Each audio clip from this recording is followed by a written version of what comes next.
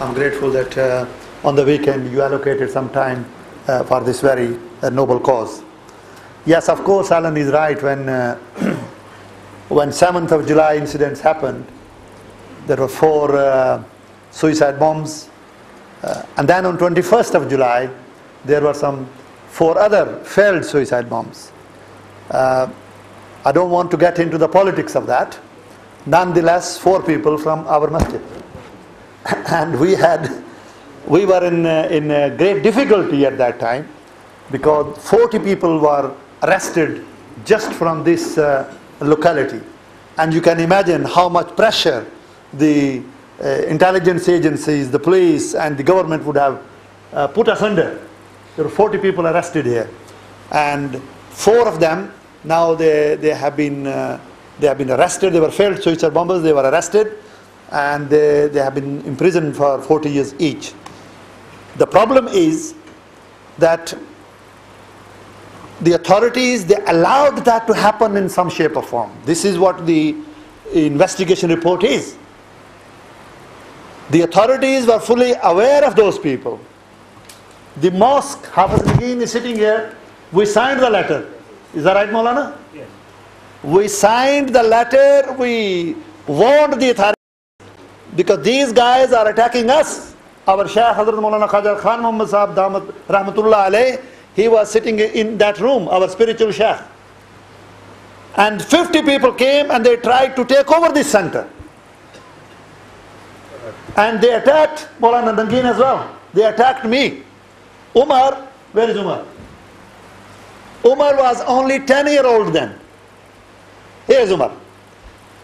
This bearded guy, the old man now. He was only 10-year-old. One of the guys said, better you tell your dad to behave, otherwise we'll chop your head off. 10-year-old boy, my dear brothers. So we have been through great difficulties. It isn't that Khatm and Boaz Center has been just slipping away. No, alhamdulillah, we have been working with the various sects of Islam. We have been working with various parts of the communities, with various faiths. And alhamdulillah, very effectively. But we had a difficulty. We had a difficulty with the Charity Commission as well. But alhamdulillah, summa alhamdulillah, praise be to Allah subhanahu wa ta'ala, with the guidance and support and du'as of our elders, this center has been approved by the Charity Commission as Khatm and Boaz Center now, alhamdulillah. Our constitution even has been approved with the name of Khatm and Boaz Center, alhamdulillah.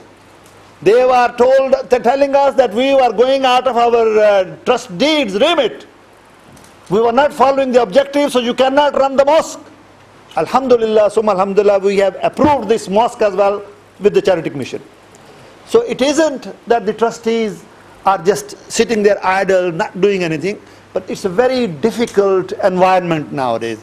Media will just pick up something, like 2 years ago, BBC reported something, oh, Khatm and Boaz Center is promoting Kill Ahmadiyya.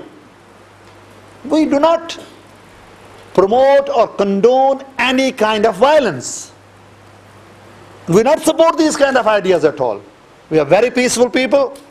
Our ulama, our Islamic scholars, our staff, our trustees, our communities, our mosques, they promote peace and harmony. This is what Islam is all about, my dear brothers. But somehow, and I must emphasize on this point, media is colluding with Ahmadiyyas. Ahmadiyya is providing them with wrong information. And media takes it and just runs with it.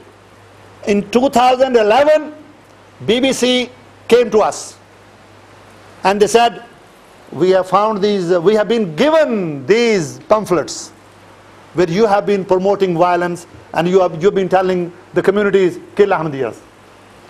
So I gave my interview to media. I told them there is no address of Khatm and Boaz Center on this thing. There is no mention of our charity's name, and BBC dropped that entire charge. In 2016 again the same leaflets. Ahmadiyya gave these leaflets again to BBC and tried to demonize the belief of finality of prophethood, tried to to scare those people who are working on the belief of Khatm an-Nubuwwat. Alan knows about it. We have informed our friends living in the locality. We will not get scared, no matter who comes in front of us while we are promoting and preaching our belief of finality of prophethood. That is our fundamental belief, and there will be no compromise on that.